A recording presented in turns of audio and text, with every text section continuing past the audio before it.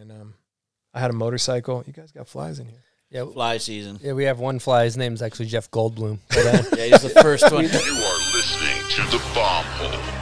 Bomb Hole Podcast. It's going to be very hot. It's going to be very uncomfortable for everybody. The Bomb Hole. You're going to slide down them big hills, you know what I mean, on the big, nice burgundy snowboard. Okay, here we go again. Another week, another bomb hole. Welcome to the Bomb Hole presented by Solomon. Stony Buds, how you doing today? I'm good today, dog. So today is a special day. Even though this is a podcast that is mainly for snowboarders, a lot of snowboarders are lifelong skateboarders as well. And we happen to have the chief, Jamie Thomas, in the booth. Jamie, how you doing, dog? I'm good. Good. Happy to be here. Where are you coming in from? Well, I live in San Diego and came in a couple of days ago. My daughter has a friend, and her family has a second home in Utah.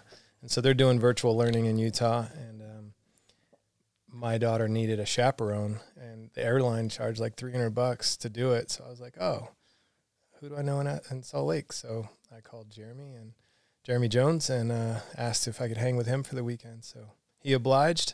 So I chaperoned my daughter. Jeremy picked me up at the airport. Her friend picked her up. And then we're meeting at the airport on Monday and flying out. Perfect. How's your weekend with Jones been so far? It's been good. It's just been lots of like heavy conversations about life and I don't know what's going on in the world. It's been cool. Perfect. I'm going to have to hit him with some air horns because that's an OG right there. How do you know Jeremy Jones? Well, we first met back when I rode for Circa, and Forum and Circa were in the same building.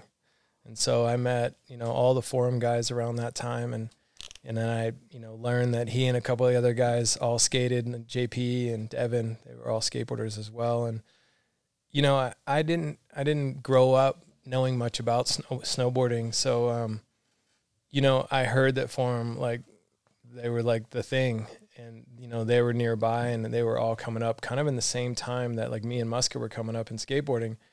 And so I kind of learned all those names, from being in the same building. And then got to watch a little bit of their skating and, just kind of understanding that and having respect for them. And then I came to Salt Lake quite a few times filming for video parts back in the day, and, would see stuff that, he skated or hear about him jumping off of a roof into a parking lot or something at the university. So we just known each other for a really long time and weren't really that close, but every time our paths crossed, we were always we're quick to connect and quick to get to some cool conversations. And, I kind of was trying to work, trying to get some sunglass deal going back, a couple of years ago. And I called him for some advice because I knew that he was working with them. And then we just kind of started talking, and we're talking about life and all sorts of stuff, and realized that later in our lives, we had a lot of commonalities and a lot of similarities in our careers and in the transitioning, and, just kind of being an old dog and trying to transition into life. And it's not always easy. So it's cool to have somebody to relate to. And the fact that he was in in snowboarding and being so different and removed from what I'm in, but us experiencing such similar things is pretty cool. It's so different, but yet so similar, huh? That's cool. Yeah. I think it's more like the arc of a career, or the arc of someone that's obsessively dedicated to what they do, and I think we always shared that. So therefore, whenever we chatted, it was always quick to connect, Yeah, he's a great human, huh? That's a common subject on this podcast, life after boarding. And it's a lot of people's struggle, not that it ends, but, at a certain point in time, you got to turn the page. And I was doing some research, and I was listening to you talk about addictive personalities and the addictive personalities associated with skating and snowboarding and whatnot. Kind of in order to get really good, you almost have to have an addictive personality, and that achievement is a good thing, but there's also some negative tones associated with that in some ways. I would say absolutely. More times than not, there's a negative connotation. And I don't think that as a young kid it was addiction. I think it was more obsession, and then I think that usually addictive is not used in a positive light, and I think it's appropriately used, what you're talking about right now, because it's not positive. You're obsessed with something that it's just such a part of your life and such a part of your identity that that obsession permeates your being, everything. You're just thinking about, you know, what you're going to do, how you're going to do it, how you're going to execute, what it's going to look like, and then when it becomes also your lifeline, how you make a living, all that kind of meshes together, and it's really hard to unpack, and I feel like there needs to be some type of like coach or someone that can help you through it. 'Cause usually you kind of got to hit the wall or eat some serious shit in order to like realize that you're on a dead end road. Mm-hmm. And it's interesting when I'm listening to you talk about that. I think a lot about how people, they put their self-worth like they associate their self-worth with their tricks or their label as a pro snowboarder or pro skateboarder, and then as it kind of comes kind of dwindling down, their self-worth is tied into that. And it's kind of interesting to see, like, realize that, there's more to life than the fact that I did a back lip today or some shit. Yeah. I mean, when what you do for a living and what you've done since you were a kid becomes the majority of your identity, that's hard. It's really hard because it's been your everything. It's not just been like what you do when you are bored or when you got nervous energy or when you want to go and, get outside. It's like what you do to feel productive, what you do to pay, take care of your family and feed your family. It's like, it's what you do in every facet, like everything that comes up. It's like, for me, skateboarding is the answer. Like, I feel like bummed. Skateboarding, go skateboarding. You know what I mean? Like, I'm hyped, go skateboarding. I feel lazy, go skateboarding. Like, it's just like, it's the fill in the blank for everything for me for so long. And then, and that's really what the moral of the story is that works until it doesn't. And then no longer does skateboarding for me filling in all those blanks, and then your career, you're not producing like you used to produce, whether it be age or responsibility or, a host of reasons, injuries, whatever. Or just you're burned out, you're not producing like you used to. And if you don't acknowledge that and kind of see that happening, or if I didn't, this is my story anyway, you can slide into some really like, murky waters where, I was talking about this today with Jeremy, and it's like, we used to have these video parts, he did them every year, but for me, I did them like every other year for like the peak of my career. And then I went into like 3 or 4 year cycles because I had business that I was trying to balance. And that's really what it comes down to is you can't skate as much because you got other responsibilities. So you're getting a trick, 25% of the time I've used to get tricks, it's like a little bit more seldom. So the parts take longer to put out. Anyway, that's getting into the weeds, but, that somewhat as you got older and as like skateboarding changed and kind of moved more towards social media. I mean, I know still people are still doing video parts and people are still making videos, and that's a thing. And I try and do that with our company too, but it turns into like the daily post, and what's so fleeting about that is that the process of filming a video part in a year or 2 years had you slow down and just enjoy the process. And you didn't think about getting acknowledgement or accolades on a daily basis. You got it, when your interview dropped or when something would come out. Other than that, you're just with your friends and with your tight crew pushing yourselves.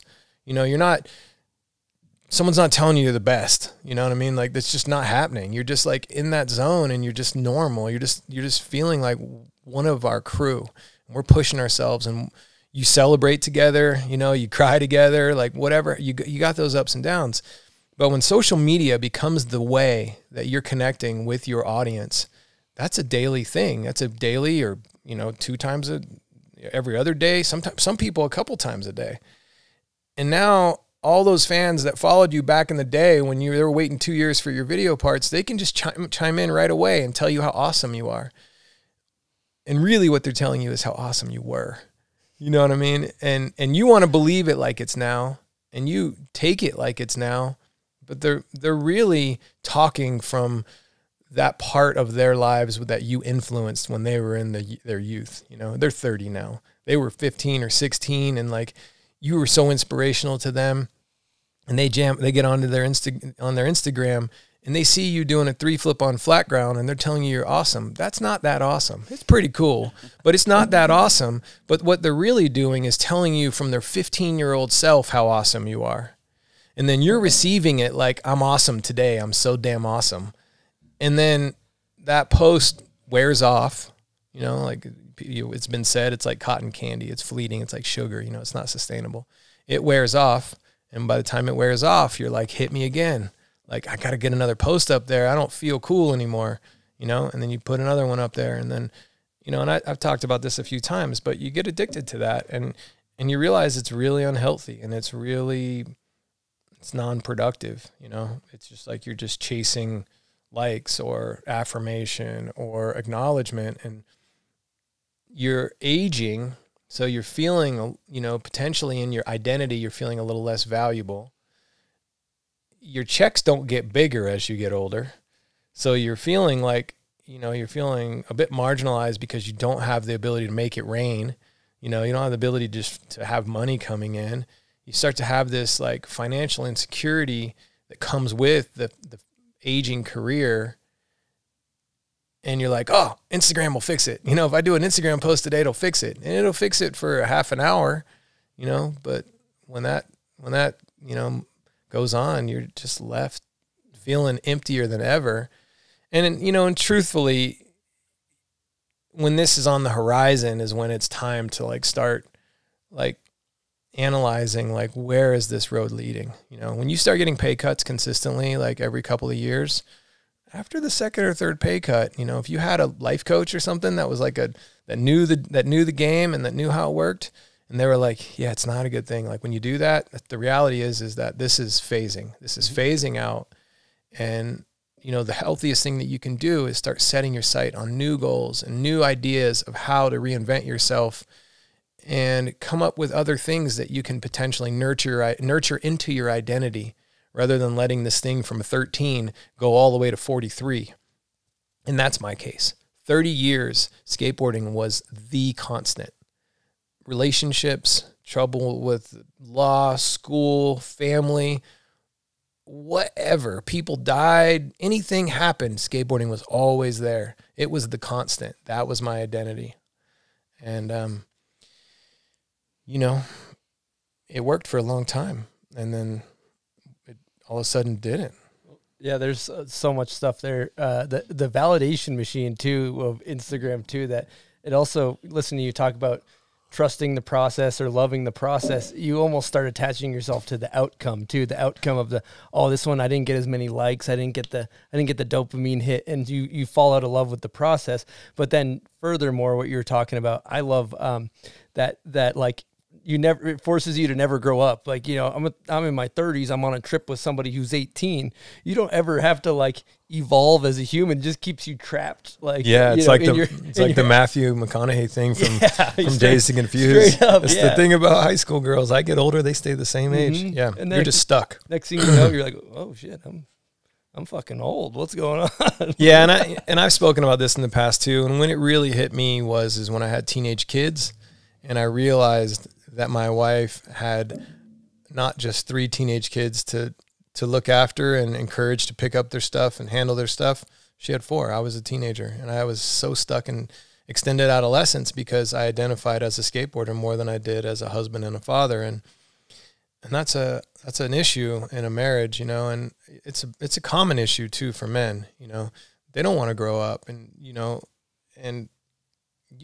growing up doesn't mean you have to be lame, but responsible enough to see that this is no longer serving you and that it's time to like change lanes and start investing in other, you know, activities or practices that could potentially become your second career is a healthy thing to do, you know, and doing it early, like maybe right after the peak of your career where everyone's not asking the world of you, but you're still in it and you're riding off of all the work you've just done.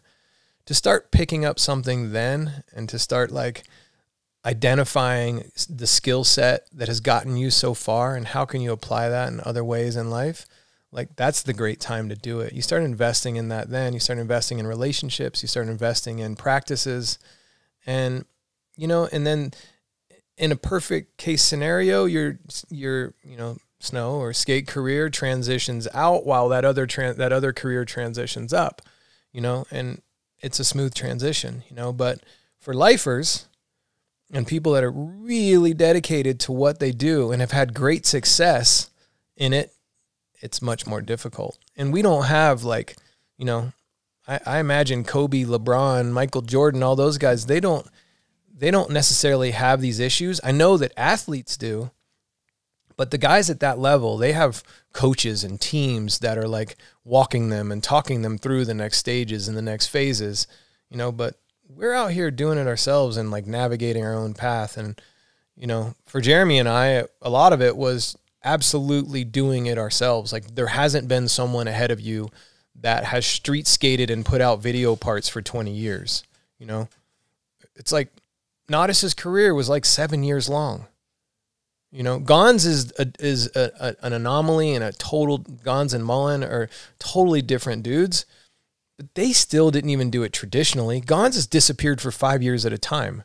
You know, Andy's had a fine art career and he's done all this other stuff, but I didn't do anything but this. You know, I was in business, and business is cool, and business can do well, and it can also fail. And, you know, but I just stayed tunnel vision. It's gnarly. And it might sound like I have regrets. I don't, because I'm so thankful to be right now with all the experience and all the understanding, and all I can do is just share that. Well, one thing for our audience, talking about that tunnel vision, that maybe they're not familiar with your whole path to get to where you're at, but I think it's fascinating, your drive in the younger years. And I wanted to see if you could kind of paint a picture, run us through the cliff notes, I guess, of when you were young, coming up, living in San Fran, living in the streets, pursuing that hunger, you know, to change gears. Yeah. I mean, for me, that's really simple. I grew up in Alabama. I lived in Florida for a year or two, got into skating. My father was a nuclear engineer, got a job in Florida for fifth and sixth grade, got into skating, moved back to Alabama. Culture shock. I was into punk rock music, skateboarding with my friends. They had skate night at the roller rink. Like, to go, like a Friday night was going and skating at the movie theater with all the chicks, and they all thought skateboarding was cool. It was like I was living in a movie, like Gleaming the Cube movie or something. Moved to Alabama, maybe 7 skateboarders out of 50,000 people in this small town, and just tortured by all the rednecks that did not embrace skateboarding. So that was really rough. The reason I'm even talking about that is I'm painting the picture for how dismal for a creative, passionate skateboarder. Not that I'm not trying to coin myself as creative, but, you know, everybody else is dressed the exact same. I'm creative out of default. I have like long bangs and like big shorts and like, you know, this is the late 80s. And everybody else has on a plaid shirt, khaki pants, and like these like mid-top boat shoes. Like, when I say everyone, like every male at the school wears that to school in junior high. Like, their shirts are tucked in junior high. And this is not a private school. They chose to tuck in their shirts on a regular basis in junior high. And that's the culture I went to. High school was a little bit better. Got into, you know, hip hop, and got into like, I was, you know, more embraced by the black community, because that creativity and like gear was seen as like swagger. You know, it was like I had my own style, and they embraced it. And I like hung out with a couple of skate kids, a couple of metalheads, and then this crew of like hip hoppers that just, we had clicked, you know, and Public Enemy, and then there was gangster rap and all this stuff. I just kind of really got into it. But all in all, I'm still a skateboarder, and I'm like fish out of water. You know, it felt really like we had a small clique, and we like all traveled like on the weekends to like 15 or 20 miles to go to this small town and hang out at a Hardee's and skate in the parking lot. Like, that's what it was like. But anyway, you know, I'm reading Thrashers the whole time, and I know that there's a world outside of this that is just nothing but skateboarding. There's a place that exists. It's like I'm dreaming about it, like it's a fairy tale, you know. And that was it. It was just like, I got to get there. Like, I'm just buying time here, you know. And I felt that from probably 15, 16, 17. I'm buying time, you know, and told my mom, like, as soon as I can, I'm out of here. And she's like, I know. Like, she saw it the whole time. Like, I started traveling all around the Southeast to Atlanta, to like Pensacola, Panama City Beach, Daytona, Orlando. Give me any reason to get in a car or a van or something and just get on some kind of road trip to escape that closed-minded culture in my small town of Alabama. I was in, and I had a motorcycle. You guys got flies in here. Yeah, fly season. Yeah, we have one fly. His name's actually Jeff Goldblum. But, yeah, he's the first one. The first one to move in here. He's a resident fly. Sick. Well, hopefully he doesn't turn into a human and sit on me. I think you're the first guest to actually get that one. Yeah. Every other one, the young 18-year-old. Yeah, they don't know that. Jeff Goldblum. Yeah. So anyway, basically I was buying time, and when I say it's simple as that is the life I have if I stay in Alabama. It's like, what do I get a job at a bank, maybe work at the hospital, get into construction? Like, that's where those roads lead. That's not bad. That's all cool. But like, I was dreaming, man. I was on fire, and I was like traveling around the Southeast. And if I won a contest, it was like one more nod of affirmation. Like, you can do this. You go to a bigger city, you can win a contest, or you show up and you can hang with anybody there, as far as like you're at a rail or you're at stairs, and it's not like we're trying to show each other up, but we're skating and you're pushing each other. And I was just like, I got to get out of here. I got to go to the West Coast. I got to go to California. And at the time, early 90s, 1992, San Francisco was it. And it was like me and my friends, we dreamed about it all summer in 92. It was like, we're moving to San Francisco and we're just going to live at Embarcadero. And we would tell people our plan, and they're like, what kind of plan is that? And I'm like, the plan is that we're expecting that anything better that happens, like, we'll be hyped.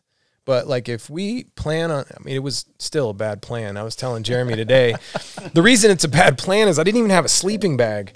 I brought a comforter and a blanket. In San Francisco, I didn't know. I was like, California, like, it's all sunny, and I guess you couldn't have Googled it. But it was cold, right? That's what I'm saying. It was damn cold. San Fran. It was damn cold. But I didn't know that. There's not a Google. You can't go pick what the weather is there, and what would I go read an encyclopedia, watch a movie or something? I don't know, man.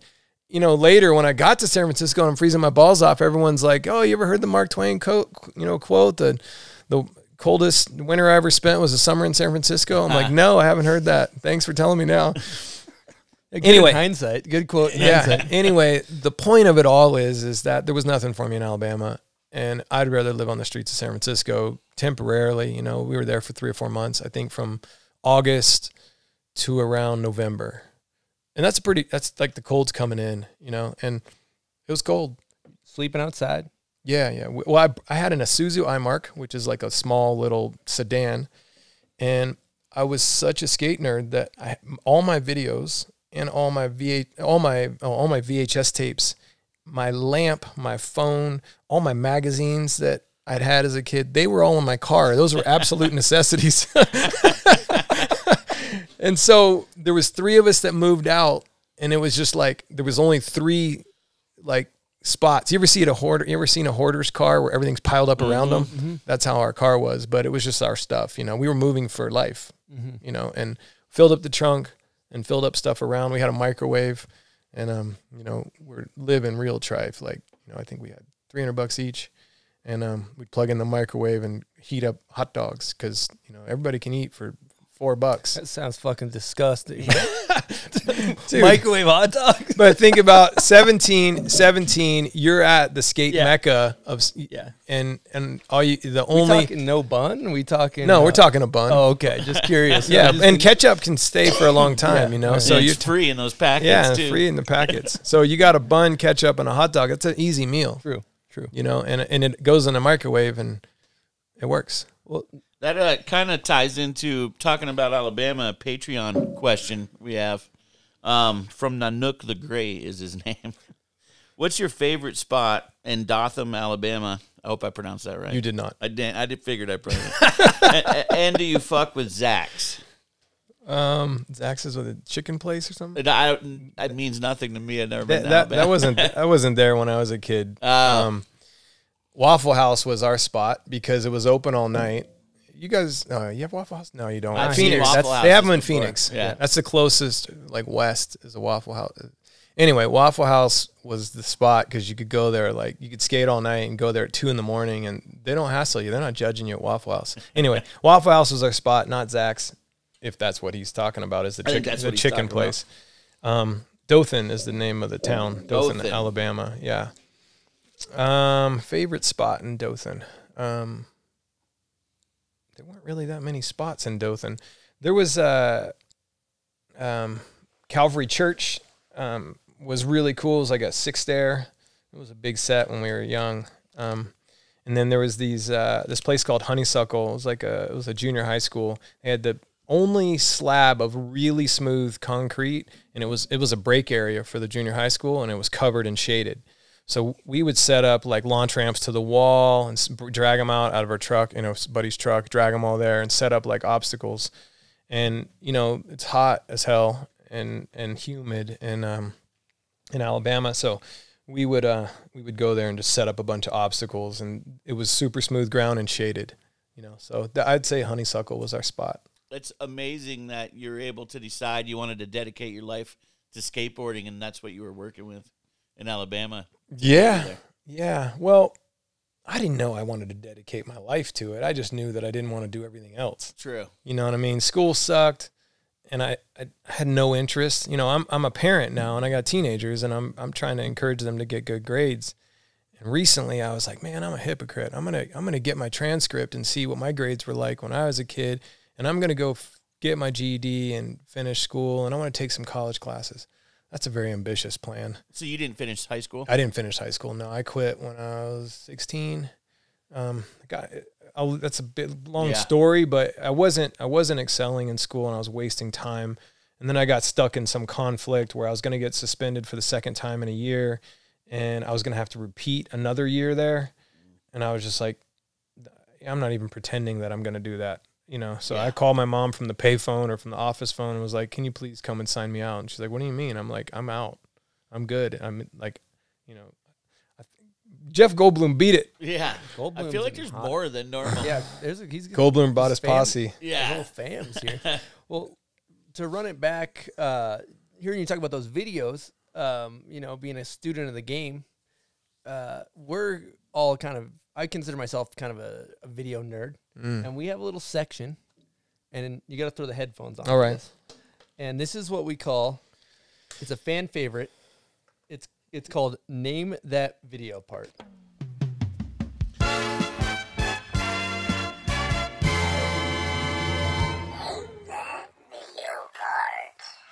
Name That Video Part is presented by the Do Tour.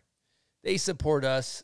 Make sure you go out and support them. Great event. You've probably done a Do Tour maybe in your day, or is that after the event? No. Okay. So for the record, Jamie's actually not a Do Tour alumni. But he is a student of the game. And let me tell you something, Jamie. If you get this right, you get yourself what, buds? Little prize pack. We got a from little the prize bomb hole. pack. Oh, I'm nervous. There's a lot at stake. Here we go. Well, actually, what's your confidence level 1 through 10? It's pretty low. I feel like you're going to pull something like super random out because that's what I would do. I don't know. I want you to succeed. I feel like he's pretty nice on this. Okay. All right, here we go.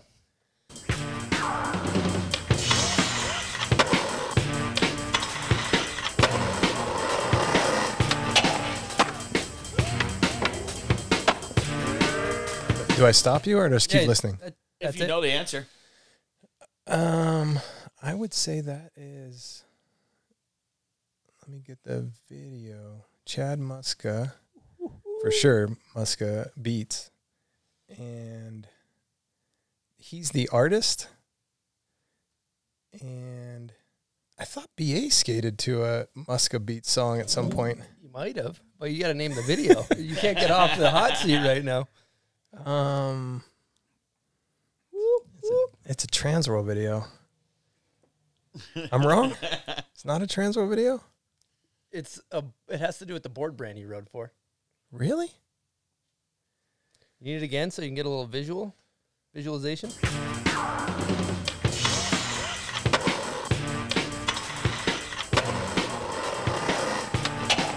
It's a classic, dude. It's a straight classic. the one. You're not going to want to know why I don't know this. Is that Muska Fulfill the Dream? Yes, it is. Okay. Yeah. So when that video came out, and this is terrible, Chad's a real good friend of mine. I wasn't a fan of the music. So you didn't watch it? No. That's not it. That's not it. Oh. I re-edited it to my own songs. Oh, that's kind of sick. It's kind of sick, but it's kind of like a control freak. Like, you're not liking their songs, so you're going to make your own version. Anyway, I didn't tell Chad for like 10 years because I felt like kind of bad. I felt bad that he would be bummed that I like didn't use his song. You'd spend all that time to put the whole 2 VCRs. I'm not gonna lie, that's like some psycho shit. It is. That's like some borderline psycho serial killer killer shit. It like, is. Jesus. with 2 VCRs, especially nowadays, it would be so much easier. And in my version, Muska skates to Axis Bold as Love by Jimi Hendrix, and it was beautiful. That sounds pretty awesome. I'm not gonna lie, agree to disagree. I'm a Muska Beats guy myself. I'm a fan. I had the mixtape. I slapped it. The over the shoulder crooked grind with the speaker. Come on, With the boombox. That's in Vancouver, Canada. yeah, Muska's amazing, and that whole era was amazing, and I love his beats, and I just love. I pretty much love everything about the Muska. I'm a fan, like, to the bone. that makes 2 of us. So for I'm taking these headphones off. for part 2, we got basically this is for the fans, the listeners, the viewers. If you know what song this is, comment on Instagram as usual. And it's a skateboard song, okay? Do I put my headphones back on? If you don't like it, you don't you have wanna to hear it, participate you don't in it. have You to, might though. know it, but you can't say it. It's for the listeners. And if you don't like the song that I chose, just, you know what? Why don't you gripe about it in the comments? You know what I mean? You blow off some steam there. Okay, here we go.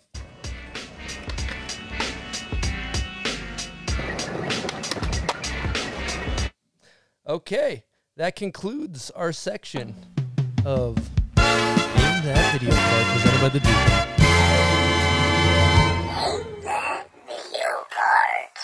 All right, the Chief, we're going to get into some stuff that I'm excited to talk about. So I have a friend named Ollie who was very big on the slap message boards back in the day. Okay. And I think, he said you guys would chat on there a bunch, but he told me a story, and I don't know if this is a wives' tale or not, but there was somebody that was maybe kind of talking shit, giving you a hard time, and then you basically met up with the guy. And do you want to tell that story? Is that true? Yeah, it's true. Okay, talk us through this. That's awesome. Well, in order to even to understand that story and why I'm on the slap message boards in the first place, we'd have to back up a little bit, and I'll try and keep it as brief as possible. But King of the Road, you're familiar with King of the Road, right? Mm-hmm. Yeah. 1 year on King of the Road, the hardest thing to find on King of the Road was a skatable backyard pool that street dudes could get down on and get all the tricks they needed in a backyard pool. It was like really hard to do. And we heard there was a backyard pool in Albany, New York. We, my role and my job was the person to navigate how to get to places and how to find the things. It was like I was hell bent on getting the information that we needed in order to help the mission, right? So I called some friends I knew that knew some people in Albany. They gave me some numbers. I called those numbers, friendly on the phone. Hey, what's up? I know this is kind of a random cold call. My name's, Jamie Thomas. We're looking for a pool in Albany. It's the one in the woods at an old country club. Country club's gone. Pool's like really mellow with a big slant wall. He's like, yeah, I know it. The one. And he tells me it's like, oh, it's off of highway, whatever. And I'm like, yeah. I was wondering if, you could possibly give us directions around King of the Road, and we're trying to get there. And then you hear somebody in the background going like, who is that? And he's like, he puts his hand on the phone. It's Jamie Thomas. He's calling, trying to go to the what's it called pool or whatever. And the guy's like, goes back to the instructions, and he's like, hey, hang on a second. He puts the phone down, and he's like, you can kind of hear him like muffling but arguing with his buddy. He gets back and he's like, actually, man, I'm sorry, I can't tell you. And I was like, wait, what? And he goes, I go, really? Like, we're not gonna blow out the spot or anything, we're just gonna film our tricks and leave. Anyway, he's like, no, sorry, I can't tell you. Like, my friends are bummed. It's been our spot forever. And I was just like, it hurt. It hurt that I all of a sudden was like, I always was a skate rat, and I always felt like I was down for helping people and doing what I could to help people out. And I just felt like I took it personal anyway. I shouldn't have taken it personal. But anyway, I was like, man, for real? And then the other guy gets on the phone and he's like, what don't you get, man? What don't you get? We don't want you to go into our pool, whatever. And he was kind of hard ass. And I was like, that's so lame, man. You know, we're just trying to skate. We're on this thing. Explained it. And he's like, yeah, I know. I don't care. I don't care about any of that. I don't care what anybody you're saying. Anyway, I was like stewing on it. A guy gave me like the first 2 hints. And I was like, you know what? We're finding this pool. And we were driving in the direction of Albany from Boston. And I was just brainstorming. I was like, who else would know? And I was like, called the skate shop. And I think the message has already been out. Don't tell those guys where the pool is. And I was like, you know what? There's got to be a BMX or a rollerblade shop in town. I was like, they'll know where it's at too. Everybody that plays on wheels is going to know where this thing's at. So I called them up. And they're like, yeah. They gave us some directions. And the first guy gave me the road or the exit or something. We had like pieces. I was like investigative work. Anyway, we found the pool. And when we wrote our King of the Road article, we put directions to the pool in the article. And I'm not a pool skater, but apparently that's like big time taboo. So Phelps pulls the directions out of the article, but word gets around town that I put the directions to the pool in the article and that Phelps pulled them out. That shows up on the message boards, and the dudes that don't like Jamie Thomas to begin with, I don't know why I just said my name in the third person, but it seemed appropriate. They all just start slaughtering me. And it starts off like normal, like, you know, they're pissed that I tried to blow out their spot. Fair enough. You know, that's cool. I get it. Then it went all sorts of different ways. Went into every rumor that's ever been said about me, went into my wife, went into my family, went all over the place. I called Thrasher, some of the guys that work there, and I was like, hey, what do you guys do when, you know, there's a bunch of personal stuff or whatever on these threads? And he's like, oh, we'll take it down. It's not a big deal. I was like, all right. He takes it down. The next day it doubles in size. People are so burnt that I have the power to take down their thread. It comes back the next day and more people show up. And it's like calling in the troops. Like the National Guard has shown up on the Slap message boards, and it's going bananas. And people are stacking on more stories and more assumptions and it's just getting so big. Me not learning the first time, call the guys at Thrasher back up. And I'm like, hey, this thing's gotten out of hand even to another level. And they're like, yeah, no worries. We'll take it down. They take it down again. The third time, it's a volcanic eruption. I am now Tom Cruise of skateboarding, where I'm like trying to control freak it. I mean, it's funny. I just talked about re-editing the Shorties video, and now I'm taking threads down because I can't live with a million people talking crap on me. At any rate, it got taken down. And the second time it got taken down, the third one just went crazy. And, you know, I don't know if you've ever dealt with anything like this, but you ever hear where like people are like talking bad about you, or reviews, like you said, you know, blow off some steam in the comments. You know, sometimes you could read 100 comments and the 2 negative ones are the ones that really like pierce your heart. Try there being 10 pages of negative ones on the Slap message boards. And everybody, and some of them, they're telling stories that it was 3 people there. I'm like, you're one of 2 people. I know you're one of 2 people that know this story, and you're blowing it out like this or that. Anyway, long story short, I was like, you know what? I can't power play this.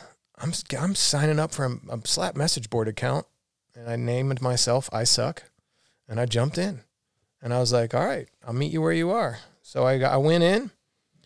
And I put in, this is obscene, I put in 6 to 8 hours a day for over 30 days, clearing the air on every rumor, on every discussion, battling every comment head to head. And I was like, you know what? I've been here a long time. I can endure this. And really what it was the biggest lesson in humility that I'd ever had in my career, you know? And I was like, I'm going to embrace this. I'm going to listen to this. I'm going to think about this. I'm going to try and find the truth in what they're saying. And I'm going to talk through it And I learned I learned something very valuable, which was kind of like text warfare or like anonymous warfare with people. And this was pre-social media. So it was great. It was such a good learning lesson, how to diffuse, disarm, embrace, and show love and humility by just showing up and listening, taking it in, receiving it, telling my version of the story. And at first I was really defensive. Then I got called out for being defensive. And then I was like, all right, that doesn't work. I got to massage this. And over a while, and I used to think the Slap Message Board is a place where everybody just goes to talk shit. That's what you think, right? And most of the people that say that are people that are getting shit talked about them. But what I really discovered was it's just like a skate shop. It's a virtual skate shop where everyone's hanging and talking about what's going on, the news, what people feel about certain things.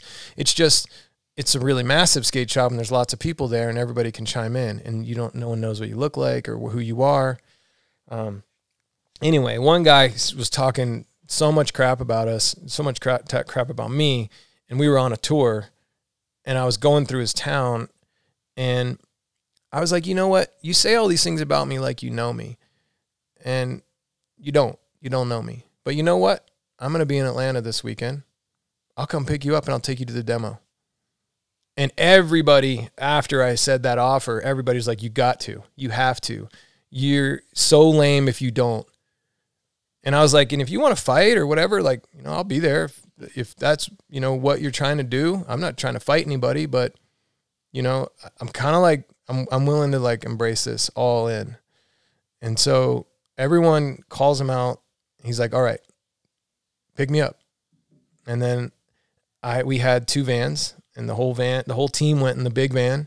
I took the small van, and the homie DM'd me his address. I went and picked him up, and he barely talked the whole ride. It was really weird. Those internet muscles. But it's easy to talk online, right? Yeah, but we took photos together, and then he chimed on and was like, okay, he's cool. And that's some, for lack of a better term, legendary shit to do that. And what do they say? Not to be all philosophical, but the best way to crush an enemy is to become their friend, right? And it's kind of true. And another, I think it's a super common issue. Maybe it started Slap Message Boards, but on the internet, especially people with burner accounts where they can, on Instagram, you see them saying really, really mean stuff, but you don't know who it is. And it's like, I just think it's toxic. It's just toxic. It is toxic, but if you identify and understand that you can't control what they say, you can only control how you receive it, and you take the truth in it, and you let that sit, and you let that settle in, and you're like, I see there's 10% of truth in this, and 90% of just mean-spirited, toxicity. But let me leave the 90%, and let me take that 10% as, receive it as input. And be like, yeah, maybe you are an asshole. Maybe you are serious. Maybe you are a control freak, but that's not, that's whatever. Knowing those things, and I don't need to go far to know that. My wife's telling me, you know what I mean? But thinking about that's the way you come across, and this, I was on the long game, I knew I was not going anywhere, and I've been through a bunch of scenarios that I was like, man, sure would be nice to just leave skateboarding right now, but you realize that you can endure anything, and you just have to have the right attitude. And my attitude was, some of the things these guys are saying about me is true, but a lot of it's not. Most of it's not. And I'm going to be here to clear the air for my brand, for my fellow team riders, for my family, for myself, for everybody. And maybe that's, over the top, to put in 6 to 8 hours a day for, I had to call in work, and I adjusted my work schedule around signing into the Slap Message Boards and sifting through it. And it went to 120 pages or 108 pages. And then someone at Thrasher, after 3 months, shelved it. They archived it. And I don't know why, but for some reason it got archived, and I got blamed again. And I was like, look, I didn't take that down. By this time, they're valuing what I'm saying to be true, because I've already faced all types of rumors. Everything, man, everything possible. There's a lot, and I've been pretty outspoken throughout my career. So that kind of like multiplies the opportunities to talk crap, you know? That's incredible stuff and inspirational, and how to handle a task, and also an ego deconstruction deal there. Yeah. Too. I mean, you get gassed up your whole life, and then, you know, everybody's telling you this shit, and then it's hard to hear those things, right? yeah, it didn't stick though. My ego got pumped up again. Like, I don't know how long it took, but I feel kind of now how I did, like in this phase of my life, I feel kind of how I did after the slap message boards, except now I feel like it's a part of my identity to be this way rather than like I'm forced to acknowledge these things, you know. Now it's a choice. I wake up every morning with, all right, this fly is like, we got Jeff Goldblum problems, dude. We're gonna have to install something to. There's these little zappers you plug into the wall, we and the flies fly into them and just chill, and they just be gone. Anyway, so I think that's it. Is it's a choice now rather than like, you know, that was like, I don't know, trial by fire or growth by fire or whatever, and it was a great experience. And also I learned that in any message board or any anonymous setting, if you throw out, just like a contest, if you throw out the extreme, you know, what do you call them, ball swingers, and you throw out the extreme assholes, the medium is what matters. Copy, yeah, and that's really what comments on message boards, comments on posts, that's really what it is. Well, talking about, you know, we're subject of ego. One thing that we like to talk about is cheddar biscuits on this show. Now, that is when we talk about increments of money. And a lot of the listeners, they don't know what a snowboarder, what a skateboarder makes. And, you know, I just got to ask, because I know during Circa days, you know, maybe not America, but probably Circa audio days, those royalty checks had to be like stupid. Can you just throw us a little bisque number here? What are we talking? Yeah, we made at Circa, we made over a few $100,000 a year, and our royalties broke it. So they were good times. Your royalties broke over a few $100,000 a year? On top of making that. Let's go. Yeah. And then the Tony Hawk money was good. I mean, people have talked about it. Yeah, I was wondering that. I used to. Yeah, I think that for a couple years in a row, everybody in the game got $100K in royalty checks a year. You know, that's a lot for something that, you know, it's just dividends, really. It's like, you know, you already put in the work elsewhere. And it's cool because they made millions and millions, you know. I can only imagine what Tony's checks were like. I remember you had the 540 kickflip as your special. Yeah. I want to say like upright left. It's probably still in there if I start playing. I could probably pull it up if we started going. Yeah, I mean, they were good times. I had no idea. You know, that's like 99 to 2001, around there, you know. But I started a business, and I was taking that money and investing in the business. You know, I bought a pretty normal house for the time. I had a Land Cruiser, and it like had TVs in it. I tried that out, but I never really floated away too much around that time. But when the business started really going good, and the like, you know, before the bubble burst in the like 2008 zone, I bought a really big house and started remodeling it. Come on, dude. Sorry about that, man. So we just feeling like I'm smelling like crap over here. We could take a break and just murk these flies. I think it's one badass fly that just is relentless. That's Jeff Goldblum. That is Jeff for sure. Well, there's one that's lapping around. Yeah, that's not a fly though. That's like some kind of like low level gnat situation. And then there's one that just, it's killing me watching it mess with you. Yeah, he's messing with me. He's messing. It's all right. I'm good. He used to mess with I me, I can't control what he does. All I can control is how I react to it. That's what's the test of the Zen over here. It's a test. Yeah. Anyway, what I was saying was, I floated away and bought a big house, and I got spanked on that one. I put a lot of money into a remodel and had to sell it in the down. It was rough. Bought it in the high, remodeled it, and sold it in the low. Exactly what they advise you not to do. Yeah, I did all the stereotypical worst, you know, investment stuff, and I was pretty grounded for a while, but I floated away too, like the best of them.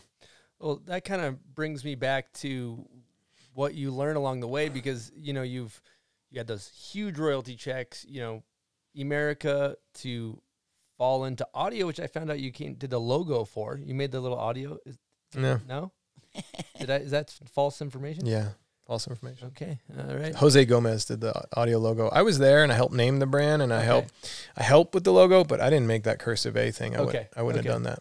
And then, but then fast forward to Fallen, and it seems like you put all your ducats into Fallen, and then like it had an awesome run. But what did you learn from that whole experience with Fallen and everything?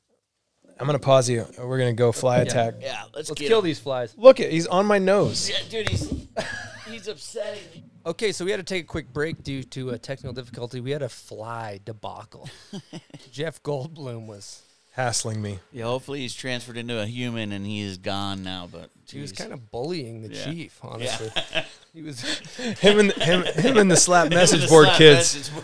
But yeah, I wanted to talk about, like, first of all, we're kind of sappy about our relationship with snowboarding or skating, and it seems like you are from the things I've listened to and read, and sometimes I like to know the lessons that you learn from snowboarding and skating, and you know you've obviously made truckloads of money, and then you've had ups and downs, but I feel like sometimes you learn more from those downs. And then with Fallen, you know, it had an incredible run, and eventually went out of business. What did you learn from that whole experience with Fallen? What goes up must come down. That's it. That's it. That's it. That's what I learned. Recognize it. Yeah. And diversify.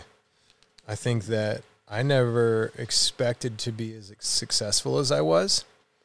So therefore, when I'd reached these levels of either financial success or success with the companies, I didn't really have a plan, an exit plan. I was all in all the time. And that's cool in theory, but like, I wasn't like, I mean, I had a 401k and then I'd put some money into a house and stuff. But when things went south in the business, I didn't really have this like massive parachute, you know? And, I was okay with it. But I had we have a family of 5. My wife had a family of 5. And my irresponsibility of not diversifying and putting away a certain amount of money every single month into an untouchable account, like, became a real thing.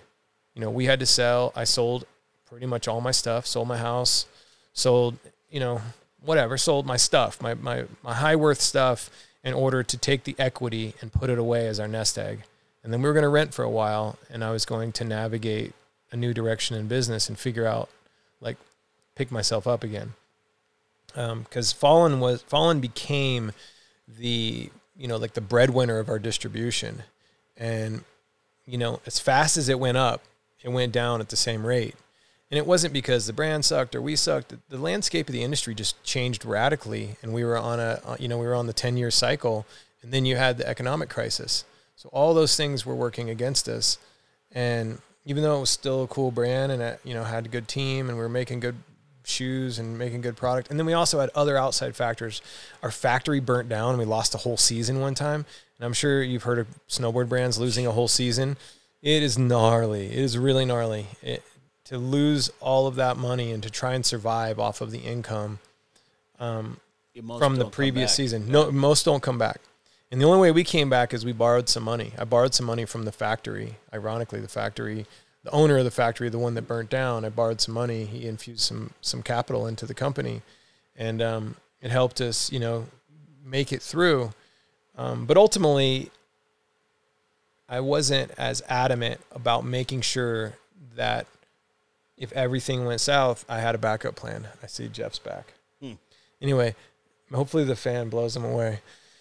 I didn't have that backup plan, you know, and I never was a backup plan guy, you know, like when I was skating, I didn't have a backup plan. When I was making video parts I wasn't taught to have a backup plan. My father was a backup plan guy, but we didn't really relate too well. So I never really got those lessons. I never was like sitting on the log, like at sunset and him telling me some cool stuff, you know, like that would be cool, but it just never happened, you know?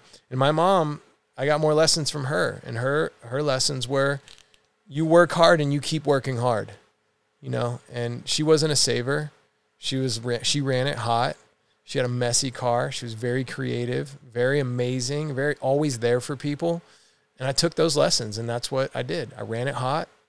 I tried to be there for people, and I was all in, you know, and it became really obvious, and that became a big wedge in my wife and I's relationship. And so dealing with the failure of a company collapsing is a lot. You know, you invest a lot in these brands, a lot of emotion, a lot of, you know, blood, sweat, and tears, as they say, but also money. You invest money and you invest capital into seeing this thing work. And usually when it doesn't work, you don't really get anything out of it. You know, you don't get something back. You try everything until there's nothing left.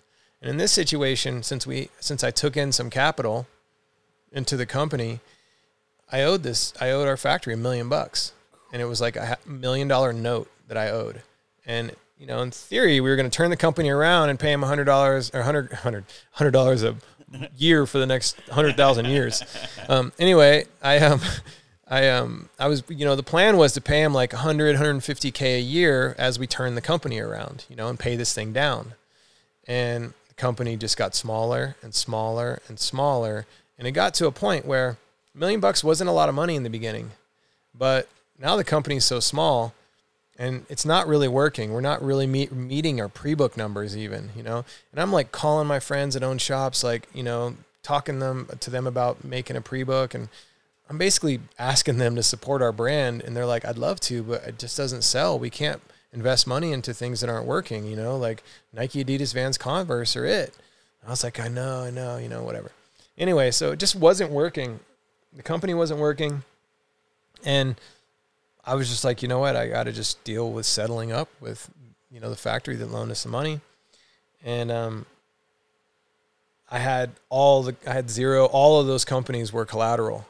So I had to negotiate. I had to pay him a little bit of money, and then I gave him the fallen trademarks and just kind of had to walk away. And that's how and why we closed shop. It wasn't working, and I owed somebody $1 million. And so my goal was to keep Zero free and clear.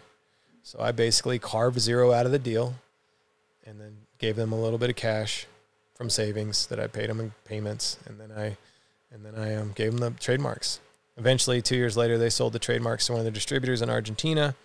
That distributor relaunched the brand in South America because they had a footwear factory down there. It went really well, continued to go well. They brought it to Europe. Splash in Europe, it went well.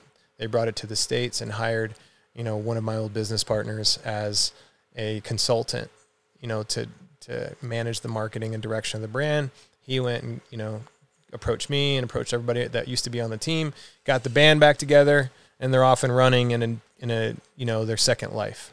That's why it exists today. I don't have anything to do with it, and I have, you know, no equity, no involvement whatsoever. It just, I put a lot of time into it, and I walked away from it.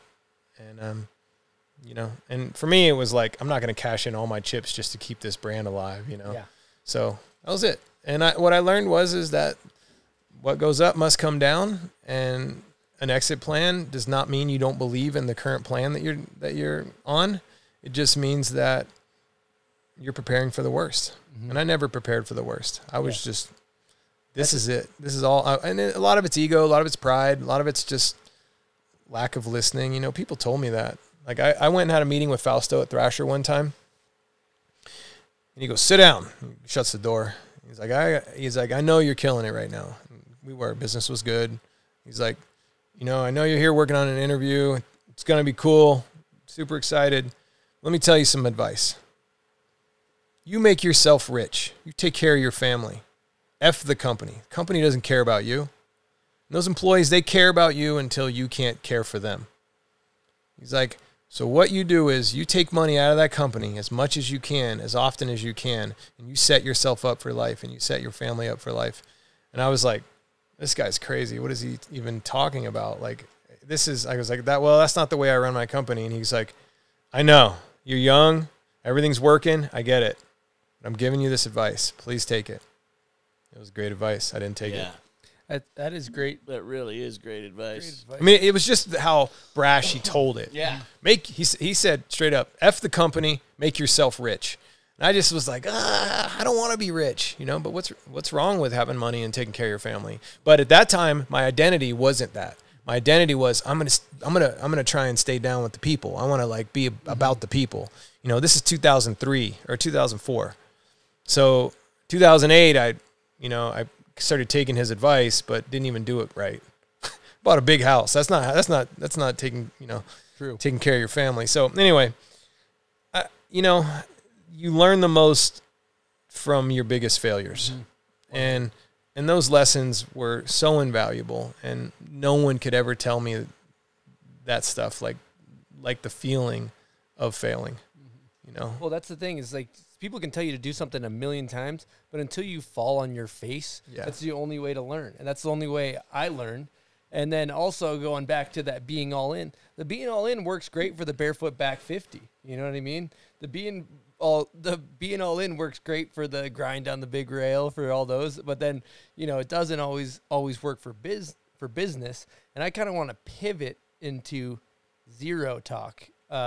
Your brand Zero, if you were to rewind back to myself over 20 years ago, my first skateboard was a Zero. And if you were to tell me, I'd be sitting next to Jamie Thomas in my garage filled with shit talking about Zero, I would be shitting my little bloomers. So I don't really know where I'm going with this, but I just wanted to tell that story. And what's going on with Zero these days? Because it's had a hell of a ride, and it's still going strong, right? Yeah. It'll be 25 years next year. So that's cool. And to know that I've been doing something consistently for 25 years, cool. I detached a little bit from Zero or skateboarding being like my whole identity, which we kind of talked about early on. But I did that really purposely. Some of my relationships, my interpersonal relationships were struggling, and I feel like that was because I was living in that extended adolescent zone. And 2019, I didn't skate very much at all. And I got out of the van. The guys link up every weekend and go skate. They go film, they go skate curbs, they go do something every weekend. It's pretty consistent because their lives, they range from 20 or 16 to 30, and 32. And their lives are skateboarding, and it's just like filming and playing, and obviously being productive and working on projects and stuff, but it's also just goofing off and having fun with each other. That's just what they do. So I didn't get in the van for the year of 2019. I don't think at all. Not one time. That was a big departure for me. They stopped kind of calling me on the weekends, and I just stopped going, and I just spent time with the family and spent time learning how to integrate myself into my family the way they needed me. And then also practicing living an identity grounded in humility and connection with people, rather than keep doing what I'm doing because it's not working. So I say that to preface it. That time period of me disconnecting from my identity helped me implement some healthy practices and boundaries in my life that helped me be a better leader at Zero, and also be able to plan better and see the big picture of where Zero's going and what we should be doing as a brand, and to identify the priorities of the brand, because I got my own priorities figured out. I didn't have my own priorities figured out, so how could I navigate what the priorities of the brand are? Sometimes people can do one or the other, but I couldn't. I was just running both very haphazardly. And so Zero is on a good run. I mean, skateboarding's on a good run right now. We're on a cycle upswing. We're on a cycle upswing, of the cycles of skateboarding. It's, things sucked for about 10 years or so, plus or minus a few. And 2019 was the best year in 10 years for most people. And 2020 was staged to be even better. So then COVID hits, and everyone is really nervous. Like, skateboarding's going to, suffer, economy's going to suffer, and skateboarding just goes to a whole nother stratosphere for multiple reasons. You got a lot of support. You had the Olympics everyone was excited about. I don't know if anybody's excited about it. Pros aren't. Some people hate it, whatever. Everybody's indifferent about that. People are different about it. But you also had video games coming out. You got Tony Hawk Pro Skater 1 and 2 that's come out. You got EA announcing they're making a new game. You got those other video games that are more like phone-based games, or gradual updates every couple of weeks. Lots of enthusiasm and excitement around skateboarding. It's there's the Louis Vuitton Pro shoe with Lucian Clark. There's just, skateboarding is getting a lot of attention. So many female skateboarders, different ethnicities, different, you know, like sexuality, like so many barriers have been broken down. It's like radical. It's a radical time in skateboarding. It's really cool. But when organized sports are canceled, all individual sports are through the roof. And it's not snowboard season, but it's definitely skateboard season. Skateboarding, biking, camping, surfing, bodyboarding, sites sold out everywhere because everyone's like, all right, I'm not playing basketball. I'm not playing baseball. I'm not doing all these other sports. What am I going to do? And so people that had skated in the past or might have been into it, might not have been into it, they got into it and sales went crazy. And then on top of that, you had breaking the supply chain and almost everywhere. COVID was hitting factories at different times. And then the demand's way up and everybody's coming out of the woodworks to double and triple and quadruple their orders.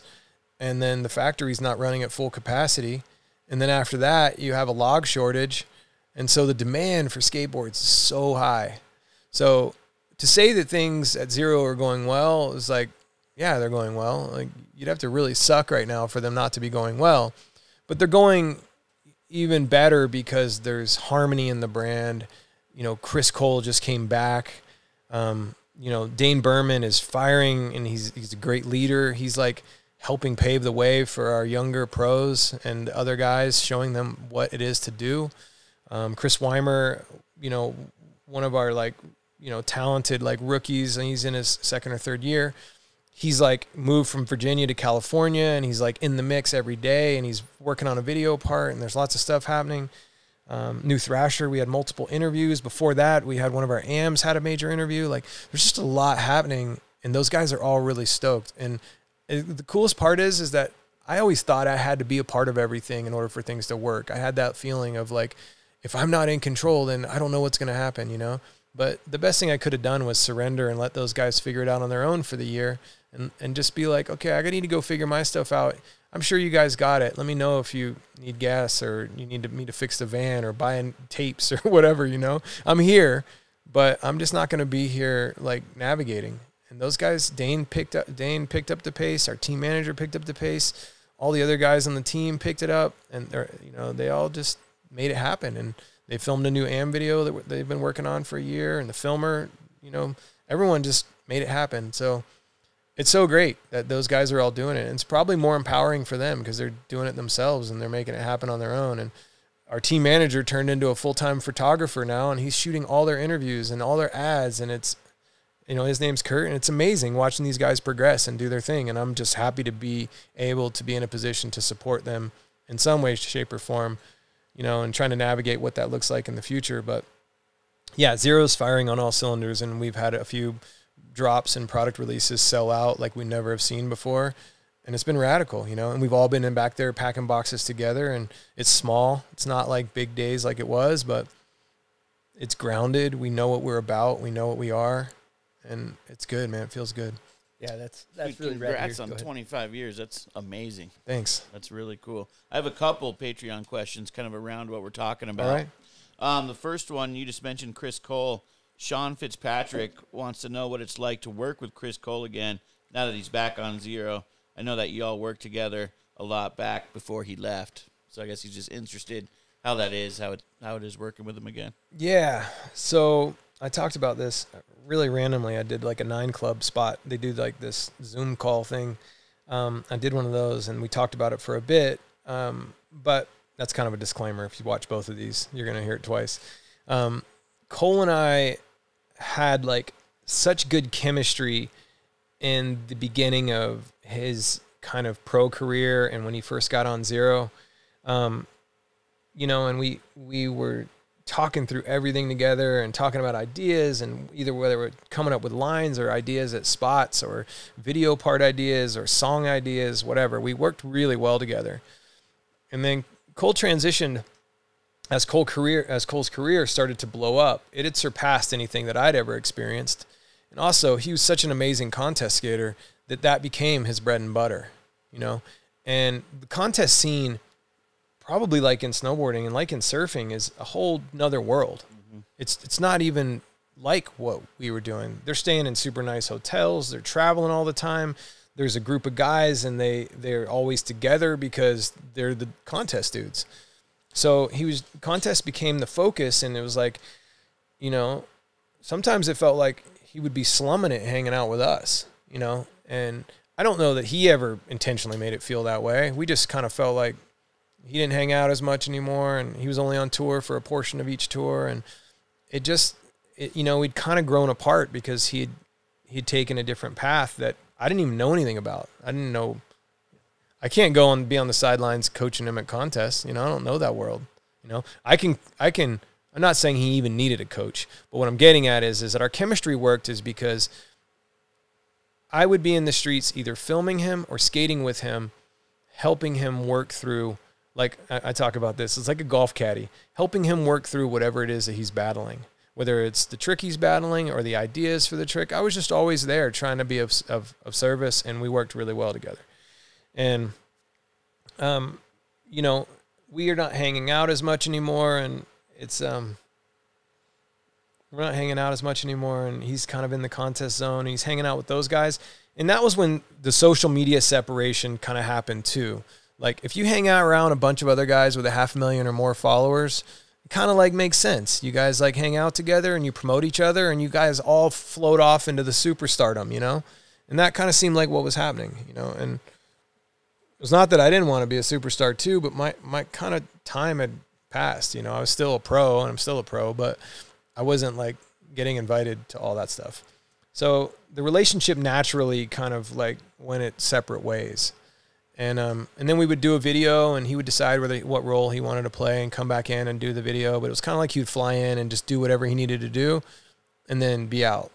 And it was kind of just like growing apart. And then eventually it just made sense for him to go navigate something else. And, you know, he called and quit, and he had some equity in the brand, and he was in contract. So he sacrificed his equity in order to navigate his opportunities. And he went his own way. And, you know, and it felt right. The timing for that felt right. You know, we don't talk and hang out anymore. And it was almost like to a disservice. Like, I wasn't always calling him like, hey, this is what's going on at the company. You know, I was like trying to figure out how to keep the train on the tracks. You know, like calling Cole, even though it should be a priority, it wasn't my first priority, you know? And so I think that hurt too, you know? I'm not calling him anymore to tell him like, hey, this news is breaking tomorrow. I just want to give you a heads up. He'd find out things like anyone else would, you know? And that's just another definitive example of that the relationship isn't close, you know? So anyway, he went his separate ways, and it made sense. The timing was right, and we paid him a lot. And the company was much smaller now, so it definitely helped the company. So it was good, you know. Timing was right. We didn't have much of a relationship for those 5 years that he was away. Yeah, 4 or 5 years while he rode for Plan B. First, he was kind of navigating, maybe doing his own thing, and then checking stuff out. Rode for Plan B for a while. And then when Plan B had run its course and he was kind of leaving that situation, it had nothing to do with us, you know, and then the opportunity for him to come back arose, and I felt like we're in no rush. Like Zero, we're surviving fine. Things are good. We're not looking for a savior. We're not looking for somebody to like blow us up, you know? Like, I want to find a good, sustainable like existence for this brand without a superstar. You know, I'm no longer a superstar, you know, and I don't know that I ever was like he is, but, you know, I was a big name for a long time, and, you know, maybe it's arguably I still am, but it's in a different way. You know, it's not in like a performance way. It's in like a old dog way. At any rate, we started having the conversation, and I just wanted to take it really slow, and I wanted to talk about the past, talk about the present, where we were at, and what we were doing, and how we were doing things, and talk about the future. And we took it really slow, and we basically formed a relationship over about a year, and then slowly started putting the pieces together and outlining what it would look like if he came back. And it was perfect, you know, and I quickly realized, and I think he talks about this in an interview recently, but I quickly realized that when we were on the same page, we have really great chemistry, you know, and we complement each other very well, You know, I'm thinking about his graphics. I'm thinking about how it's all going to fit together. I give him pitches and I get his feedback. I make adjustments. You know, and I'm a lot more easygoing than I ever was in the past, and I'm not so rigid. And it's been an absolute pleasure working with him, and just like, it's been cool. And it's been so cool watching all the fans celebrate, you know, like people tell me congrats and I'm like, should I be the one congratulated? Like, I'm not sure, you know, I guess the brand, it's like exciting for the brand, but more importantly, I'm happy for Chris. Like, he's found a home again. He can wear those shirts and ride those boards and feel like good about it. Not just that he had a history there, that he and I have like a real relationship, and that he has a real relationship with everybody on the team, and that he took a year kind of to be on flow almost, you know, to like navigate that and make sure that everything felt good by everybody. I'll tell you, as a fan of skateboarding, Chris Cole just looks right with the zero under, like he should be skating on a zero, in my IMO, in my opinion. And on the subject of zero, to kind of pivot quickly, Scott Stevens is a legendary snowboarder. He's a lot of people's favorite. And I called him today. I said, hey, we're sitting down with the chief. He's wearing a zero hoodie. He was so hyped. He's like, you got to be shitting me. Okay. And he was saying that I think he ordered his wife the cross sweatpants. Anyway, he was all excited. But I have a guest question for you. You have to put the headphones on. Okay. From Scotty Stevens. And the guest question is presented by Solomon Snowboards. If you're thinking about getting yourself a snowboard this winter, make sure it's a damn Solomon. They're the best ones out. All right, let's get into this guest question from Scotty Stevens. Hey, Bombhole, this question's for Jamie Thomas, and the question is, what is your favorite video part you've ever filmed? I love them all, so I'm excited to hear the answer. Thanks. That's it. Do I keep the headphones on? I have another one. You have one more later. Okay. You can keep it on. We'll get into the next one after this. Okay. I think Dying to Live is my best video part. And when I say my best, I think it has the most comprehensive, it's the most comprehensive display of what I have to offer. It has some switch tricks. It has big stuff. It has lines. Some of the gear gets a little wacky. It's like a little bit of like boot cut rock and roll 70s looking thing. But I think that's the, I think that's the best, like trick for trick, pound for pound. I think that's my best performance. And then I kind of lean more towards a little more, my favorite is more of the earlier ones, because Welcome to Hell, I've talked about this several times, but Welcome to Hell, I was navigating so much newness in my life, and I was discovering my method and my process. And there's something really special about that when you're like putting those pieces together and things are starting to work, and not just work, they're working for the first time. And you realize, like, I have something to offer. I have something to offer the skateboard world. And that was like a crazy feeling to know that, okay, this is going to be something. This is going to be something special for me and maybe for other people. But I know I'm onto something here. And I think that's probably holds the most dear place in my heart, just because of that feeling. You know, that feeling of, yeah, this is new and I got something to offer. I'll tell you what I was hoping you would say, and that's my personal favorite, chomp on this. That's the one, dude. Like, it's like, I know that's your answer, but I just don't think it's the right answer. I think chomp on this is the right answer. Well, you just wanted it to be the answer. Chomp on this, to be fair, chomp on this was leftovers with about 10 to 15 fun tricks. So it was great. I had, you know, Master P, which was, you know, I didn't. Great track. Yeah, I didn't veer from the course very much. So that was kind of like a shocker. And it made sense to veer from the course for that project just because the whole thing was so upside down. But when I watch that part, I just think this is a bunch of leftovers and about 10 fun tricks. That's what it feels. That's what it feels like to me, because it's between Misled Youth and Dying to Live. And I remember going to the premiere and going, man, that footage is crap. But then everyone loved it, and I think it's more feeling. Everyone just likes the feeling. Yeah, There's the vibe. Lots of feeling in video parts. Yeah, you know, but, you know, sometimes you're your worst critic, and sometimes you're judging it from a jacked lens. You're just like, you know, what do my tricks look like? My tricks suck. I don't know. But when I watch it back now, I'm pretty nostalgic about it. And Ty Evans' editing is so cool. Like, me scratching and, you know, like, I don't know, all of it. He basically enhanced me like he did in the Transro videos, you know, like Stevie Williams Love Park sections. So good. And the reason, anyway, he enhanced me to make me look all fun and crazy. And really, I'm all serious and like, you know, sour. I'm just kidding. I'm not sour. No, I love hearing that. I love that one. I mean, I feel like that one just changed your whole personality because it was these serious, dramatic parts, grinding big rails, and all of a sudden you got Master P, Hootie Hoo. You're wearing a handkerchief and like all this. It's incredible. But on that subject, we're gonna do what we call pivot. It's a word we like to abuse heavily. Yeah, you said it quite a few times. Yeah, the listeners don't like it, but we just keep hammering on it. But this is a topic. Attaboy. This is a topic that is often avoided. It's kind of like, I think it can be good and bad. It's like, you know, you take somebody that's like a vegan, or you take somebody that's a meat eater, or you take somebody with politics, and when they jam your opinion down their throat, it's kind of like people get turned off by it and it freaks them out. So no one likes anything jammed down their throat, by the way. Well, that's debatable for some, but yeah, I agree. Personally, I can agree with that. But that kind of is a preface for a guest question presented by Solomon from Jeremy Jones. So here we go. Jamie, I know there's been a spiritual element in your life.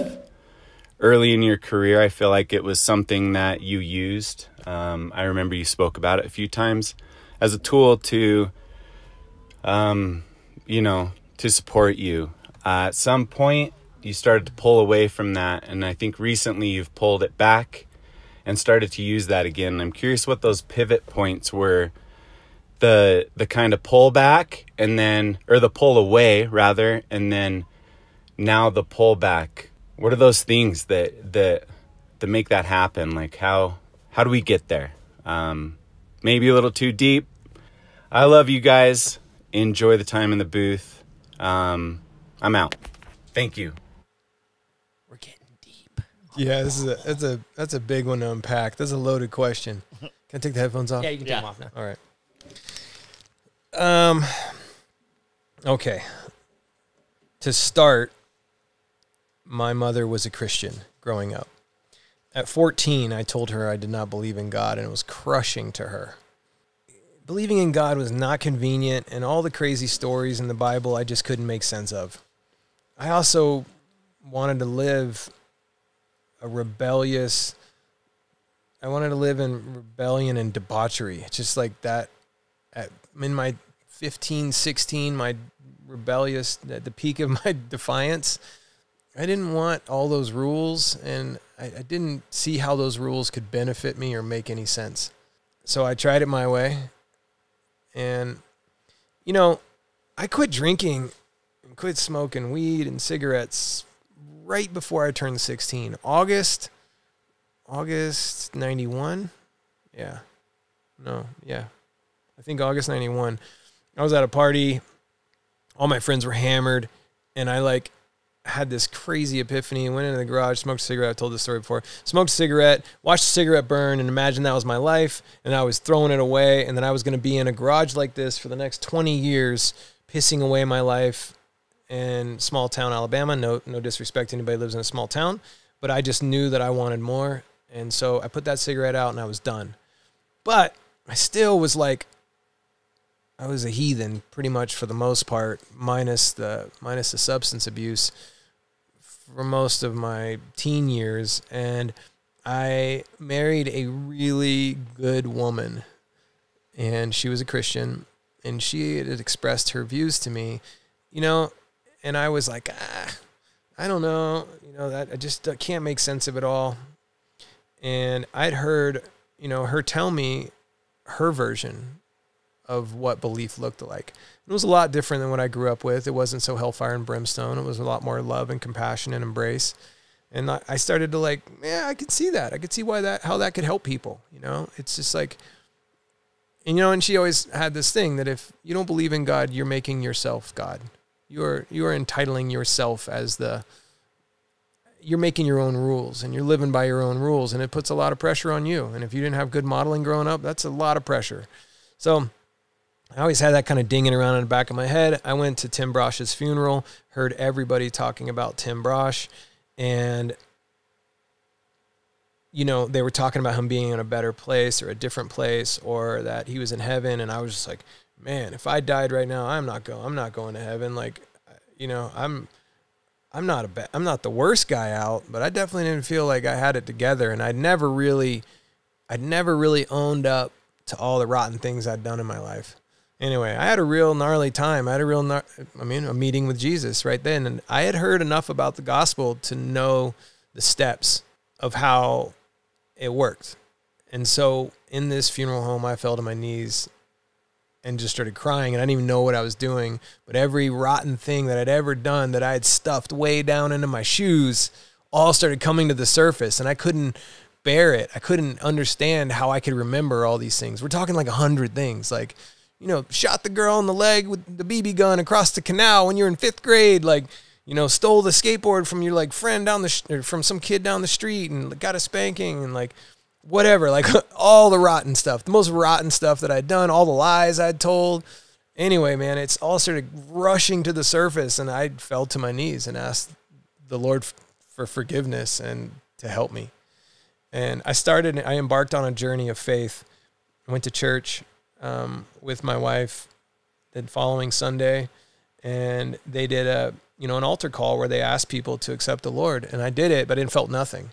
And the reality is that I had done it the week before in the funeral home, and I had this crazy, like, heightened sense of understanding and emotion. I'd never felt my emotions be that heightened.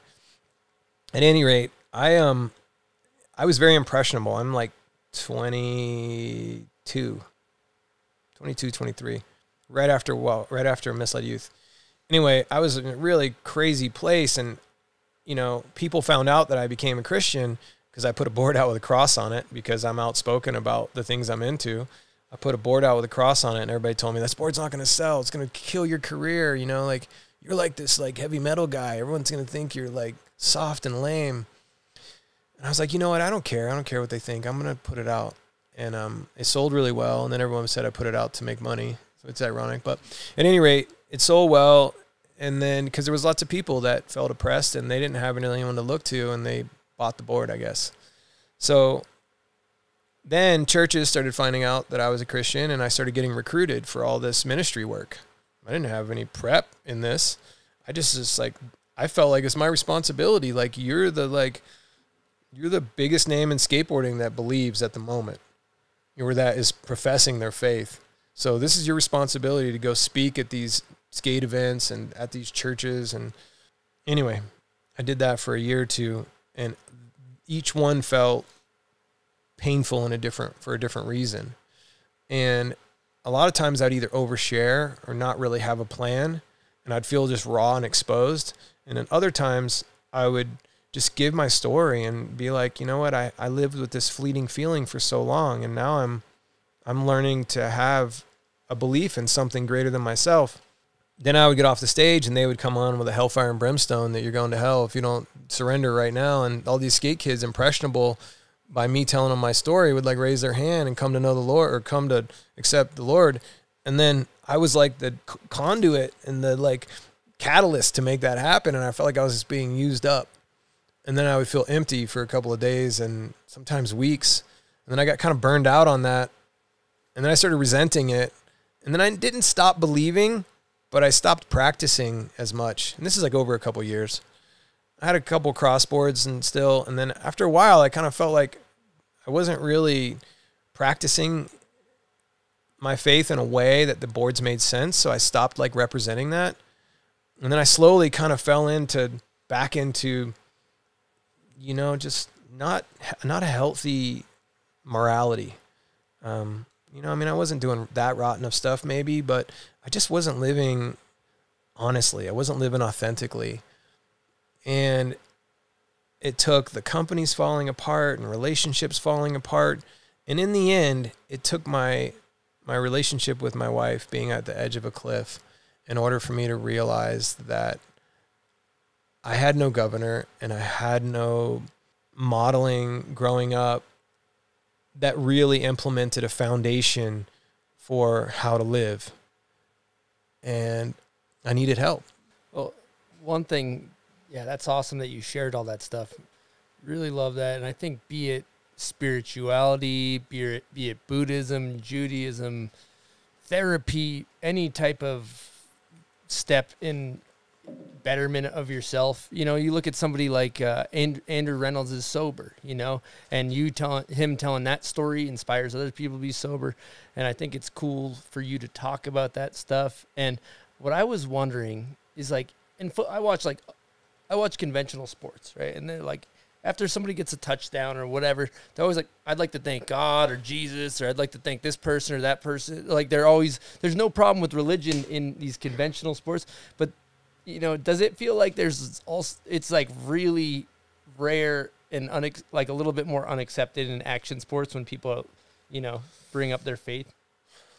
I think so, because I think that skateboarding is more rebellious than all those organized sports, and you're speaking, you know, like you're a DJ speaking to your audience, and your audience is a bunch of rebels, you know, and similar to snowboarding, hedonism and debauchery, I mean, it goes hand in hand with that rebellious adolescent nature, you know, your perpetual teenager, and I think that's why. And people also feel a little bit like called out or threatened a little bit, I think, if you're saying something like that, because you're striking a nerve of discomfort, like, you know, and there's a lot of contrarianism in skateboarding that's like, you know, I don't know about snowboarding, but in skateboarding there is, where it's like you're a purist and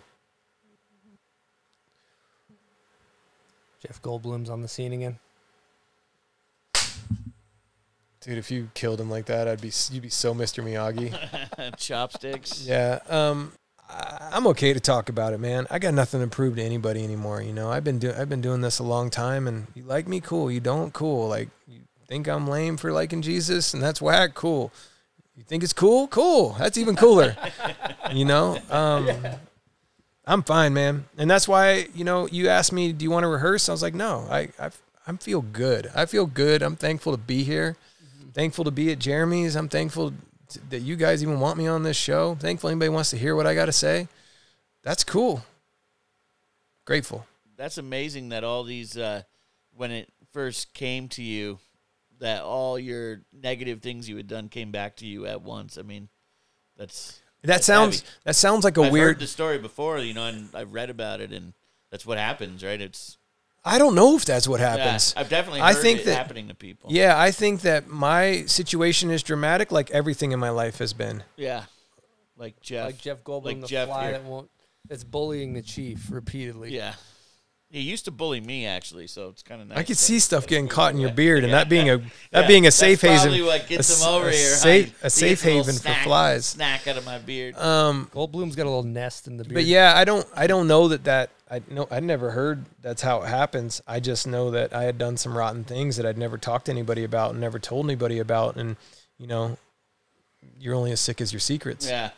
I've heard that in some near-death experiences, that's how it's happened. And I don't know if you've ever read on that, but well, I haven't, but I try and ask for forgiveness regularly now. Yeah. So that way I don't have that pile up. Yeah. I don't want that pile up again. Oh, yeah, because it's a scary thing. Yeah, it's a volcanic. Come at you all at once. Well, and there's so much shame that kind of can come with it, you know, and it's like, if you're not, and that's also like, when you're wrong, admit it, you know, and we're talking step work here, you know, but when you're wrong, you admit it, and when you're not doing what you said you were going to do, you acknowledge it, you know, and all your relationships can go a lot better, you know. If everybody in high school had to go through the 12 steps, you know what I mean? You'd have a lot more functional human beings that were caring for each other.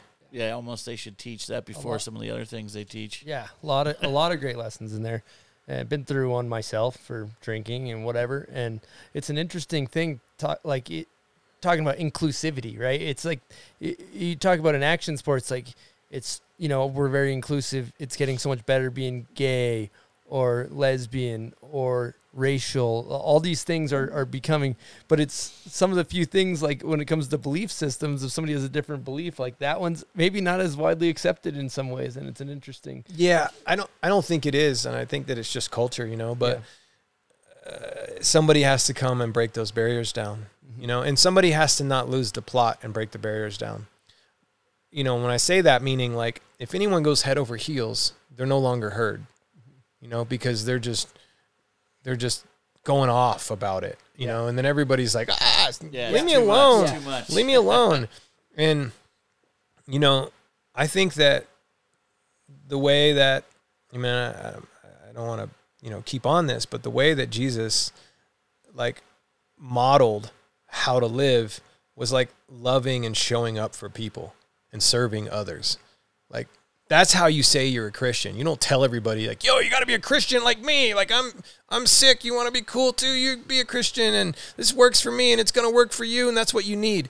Like, it's not for anyone. They don't like those people. No, it's not. Those aren't well liked. No, it's not for anyone to tell anyone what anyone else needs. You can share, and that, you know, program work helps with that too. Yeah. You know, it's an I statement. You can share what's worked for you, and if they can take something from it, great. And if they can't, they can't. But you showing up for them every day and being there and always being available to talk and listen and hug them or whatever, man, serve them, you know, bring them a donut. Yeah. You know, just be there. But it also goes so much further to anything you believe in. It doesn't have to be religion. Even let's just take diet for example. Like in the same way, some people with their religion are like they get on their soapbox. They say you need to believe this because this is what I believe. A lot of times you take somebody like I have a friend Sage. He's vegan, right? And I eat meat, and I'm not. And you know, there's some people that are like, you need to eat like this. This is the way to eat. This is the only dietary way. And you're like, dude, get the fuck away from me, okay? I don't want to hear the shit. But then I see him. He's like working out with us. He's running marathons, and I'm like, he's not preaching anything on me. But I'm like, oh, okay. He is preaching with his actions. He's preaching with his actions, but that's the attraction rather than promotion. Yeah. You know, right? That works so much better than saying, hey guys, you need to do this. You're leading through your actions is way stronger in whatever the fuck you're doing, I think. I agree with you. It's leading by example. It's modeling. It's being authentic and doing what your thing is. I think a lot of times when people preach about whatever it is they're going on about, every single time they preach, they're convincing themselves that what they're doing is the right thing to do. And it's like, it's more for them than it is for you. Yeah. And then if you were to do it, that would affirm them and give them acknowledgement that what they're doing makes sense, and the way they're delivering it makes sense, and that the way that they're living makes sense. So, you know, and you realize that, you know, we got to work our own stuff out. You know, I mean, you can't be working it out on other people, you know, and so many people do that. And I did it forever and ever. I was, you know, you heard that phrase, you meet 3 assholes in a day, chances are you're the asshole. You know, I met a lot of assholes in my life. I met a lot of assholes in my life. You know what? That's your words to live by right there. Yeah. Might be. I've never heard that. That's great. I feel like, what do you think? One more topic I just wanted to talk about was the leap of faith, man. That's, looking at that photo again, revisiting it last night. That's nuts, dude. Are you sick of talking about it? Yeah. All right. That's just me on a personal level. No, it's fair. I mean, it's the elephant in the room. We got to talk about it. Yeah. We don't even got to go deep on it. Just give us the couple bullets. I mean, the scoop is that around that time I was ollieing off vert ramps at demos as the ending trick, and I was ollieing off stuff over 12 feet regularly to flat, and that is as far as I'd gone. Saw that thing, saw that spot, or saw that gap, not even a gap, over a rail, saw that spot, and thought, I don't know if I could ride away from this, but I know I could land on the board. So I went there a couple times, didn't pull the trigger, finally was there, ready to do it, tried it once, wasn't going fast enough, feet dropped off the board, feet shifted on the board when they dropped off, broke the board, and didn't want any more. And then I wanted to go back, but I had a series of injuries after that lasted about 5 years. And then I just kind of lost my drive to thinking that was not my motivating factor, was going back and proving myself. I had so many other things that I wanted to do and dreaming about. So prove yourself to yourself kind of thing. No, I would have gone and done it to try and, like, you know, be famous, shock the world, do something that's never been done, jump off the highest thing ever. I like to admit that now. Yeah. I mean, you did. I tried it. Yeah. And I get a lot of credit. I think that I get undue credit for trying it. Not just because I didn't land it. I only tried it once. Yeah, that's anybody can try. Anybody can. A fair assessment. Anybody can try anything once, you know. And sure, I had the balls to try it before anybody had jumped off anything that high. I see it. I see the credit in that, but it's not worth hanging around for 25 years and people still acting like it's a great feat. That's in my opinion. Yeah. Did Bart Simpson make it? Because I did see that. He made photo. it. He made it. Okay. He stuck it. Bart Simpson stuck it. But there's also a legendary side. You rolled up and your name was written on the rail or some shit. Yeah, that was the weirdest part. Misty. That's a misty that's shit. crazy. So I was at the school I was at the school with a group of guys, and I was looking at it, rolling up to it. They left, and I was by myself. I rolled up to it with the speed I thought you would go, just to like speed check it, and kicked my board into the rail, put my hand on the rail, and I saw there was words on the rail, moved my hands, and it said Jamie M. Thomas Gap. And I was like, I'm sitting here eyeing it up. This person already thought it. It's serendipity. Let's do this. We're going to do it. Before you hit it said that. Yeah. What's the M stand for in JM? Matthew.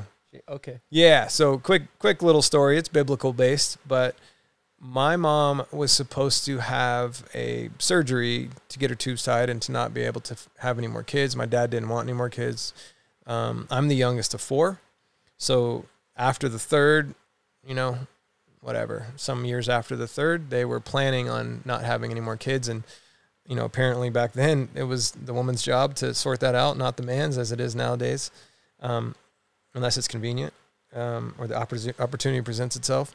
But at any rate, my mom got the flu and couldn't get the operation and postponed it 2 months and then got pregnant in those 2 months. So she felt like I was a gift from God, and she named me James Matthew Thomas, which is 3 of the 12 disciples.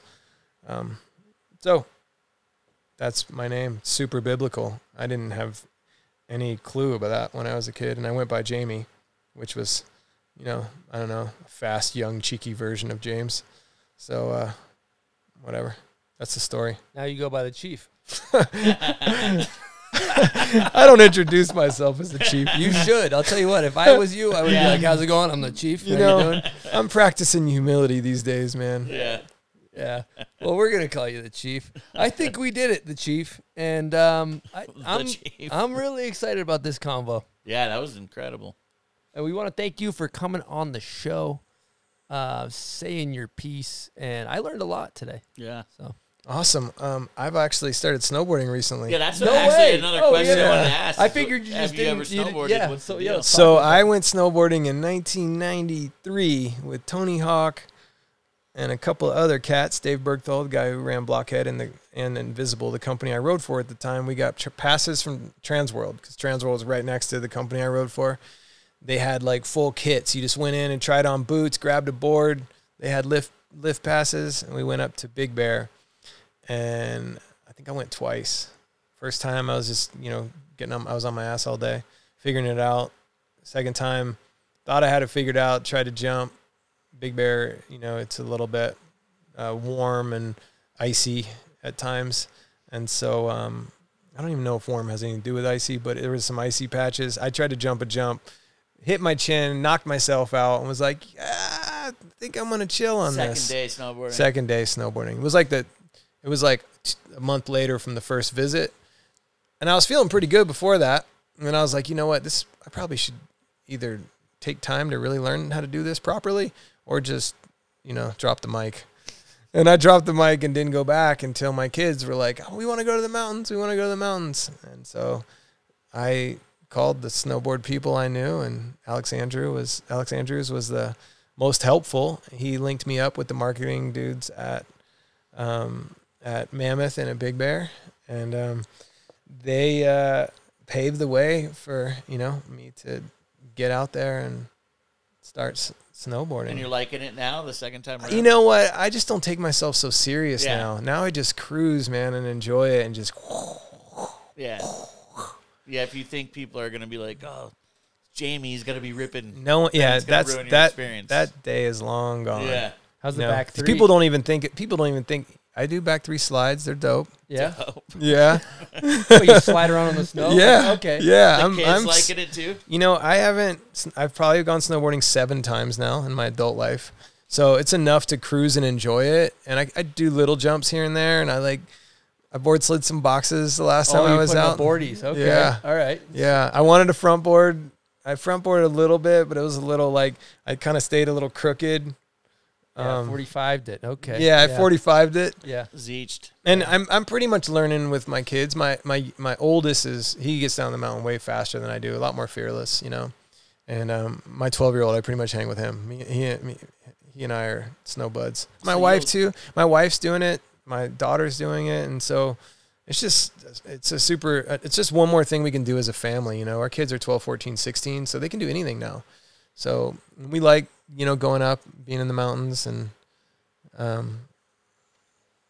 yeah, it's So you're gonna continue doing it?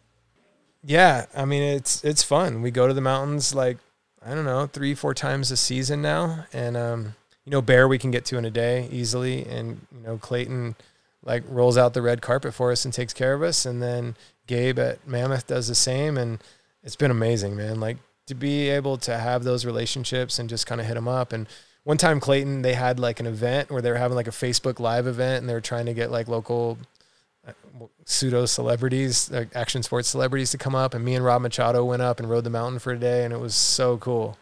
You know, and to also like to not have any expectations and to have nothing to prove is just fun. I can like, you know, just go with my wife and we just seeing each other smiling, you know, and just enjoying being outside. You know, it's rad, man. And it's cool to discover it later in life where I'm not such a purist about skating, and, you know, it's kind of just like, I'm just here for a good time, man, and here to like, you know, watch the family cruise. Yeah. And just enjoy it. Talk about what we did in the day. Talk about what was fun. Talk about what we learned.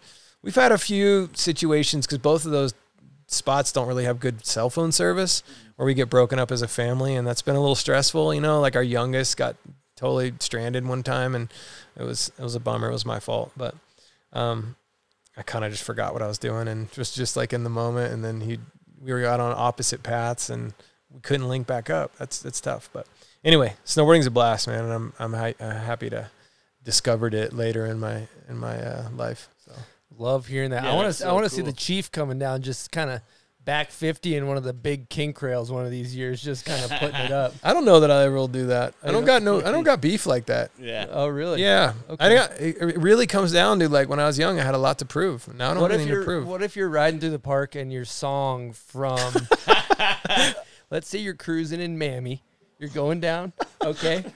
We don't really call it Mammy, but now we do. Now we do. And the speakers are blaring, and your song from Welcome to Hell comes on. Dude, I think you're putting up a back 50 on the big dogger. Maybe a boardy. What do you think?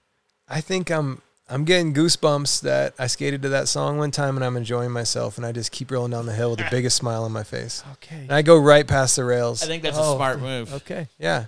I'm not trying to get hurt out here. I'm trying to enjoy the whole weekend with my family.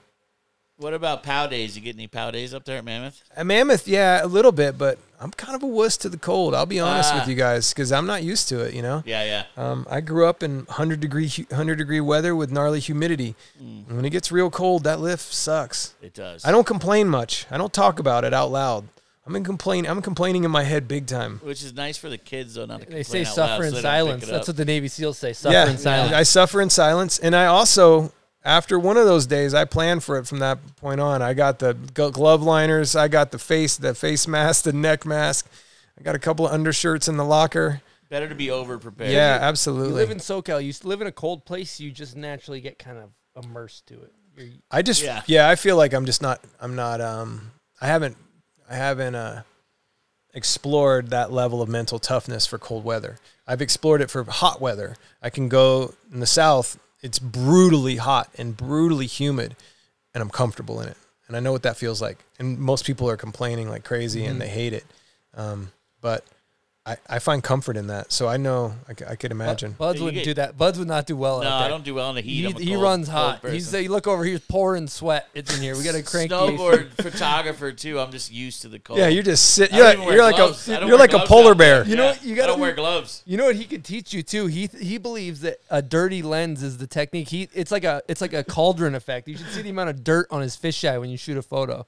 He believes in not cleaning because I've his been lens. shooting for 20 some odd years, man. It's the pot not that my that gets lens all is the that old. seasoning, like a cauldron. That's how his lens wok. is. A wok, yeah. seasoned. Gets better with time. With He the likes more to shit. A hot pot. Yeah, it's like a hot. It's he like a likes hot to pot. tell people my lenses are dirty. I see this. I see that. I see he's taking great joy in it. Yeah, it takes great joy. But I'm feeling for you. I'm empathetic for you. That if I was a photographer, I would not want someone to be telling me that and acting like it's okay to be saying it like that. Yeah, see that, bro? What, you don't He's want me got to, my back. do you want me to not make fun of your lens being dirty anymore? Well, I get a lot of stuff published, so I'm not that worried about it. Yeah, you shouldn't. Yeah. So you ever heard that? Like, if it doesn't apply, let it fly. Yeah. Yeah. You had a dirty where I'm lens. at. You had a dirty lens once or twice, and he's holding you to it. I probably never even had one. He's Oh, probably yeah, I've just seen throwing that it thing. out there. Are you kidding? When we're shooting and look at that thing, I'm like, That's just on your days. yeah. Yeah, he's not that important. So it's like, whatevs, bro. Yeah, the B team. We keep the B team. That's the B B-team team lens. He gets the takes B that one out. lenses. For the A-listers, he takes out the crispy fish head. It's just immaculate. He likes to throw it around about my age, too. Yeah. How old are you? Same age as you. He was actually born before electricity. He It was loves like to Thomas do this. and Edison He's just era. waiting because soon his career is going to expire. His age is Yeah, creeping. and he's hanging on to the last He's hanging on. I'm Yeah. projecting. I'm projecting. Projecting. Preparing himself That's what I for do. when I it's come time. on here and I project. How old are you? Well, I don't really want to disclose. It's kind of like a choose your own adventure. kinda That's age. where he's at. You know, he's I at the kinda- age where he can't tell people how old he is. I still want to get a couple more contracts signed. I don't want the team manager to be watching this being like, oh, shit. The he's that smartest moves a lot of snowboard pros have done is they start early by saying they're younger than they are. They probably do that in skating too. No, I don't know anybody that does that. I've met a couple snowboarders who have done that. Yeah. How old are you? And they just start younger than they are right from a young age. old? That's a pro tip. Yeah. That is a pro tip. tip. I'm not for going to stony out buds. a couple people who have done it, but Yeah, I've seen it. I never. It is what it is, It is man. what it is. It is yeah. what it is. You're and, only as and- old as you are and feel. Yeah, and this face looks a certain age. It's experienced life, and I couldn't even try and start lying about that. Yeah, This Got a wouldn't couple make sense. Baja miles on there. I mean, you need to start. You need to start reading your stuff here. You got to live authentically. So You got to live authentically. What he's referring to is a quote we have that faces us that says, I don't know the key to success, but the key to failure is trying to please everybody. Let me tell you something. I'm not trying to please everybody by not saying my age. I'm just trying to get re-signed by a couple people. You know what I mean? So True. it's not everybody. Damn. All right. Well, I'm 33. Okay, there it is. Whoa, that's young, Yeah, man. that's young. Oh, okay. Yeah. But we'll see. Yeah, that's young. Yeah. I'm in some an No. old head sandwich over Okay. here, though. Yeah. You put me next to an 18-year-old. That's fine. No. Even still, that's young. And the reason that's young is that you're at the point now where you understand the pitfalls, and you can be as productive as a young buck because you know all the things not to do, and you have your system in place. Like, that's prime time right there. You talk to Jeremy Jones, he's saying like that was it for him. Like, you give him that 30 to 37, like that was it. He was firing because he knew the ropes. He knew what he needed to do. He knew how to get it done. I agree with it.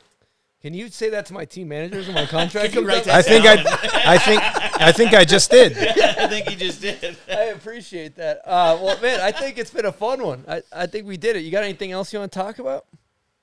No, man. Thanks for coming, man. I'm hyped. I'm hyped we did this. I appreciate too. it. I mean, it's pretty deep. You go and listen to any of my interviews in the last little piece of time. You know, I'm on that that gratitude trajectory, and I'm okay with that. That's beautiful.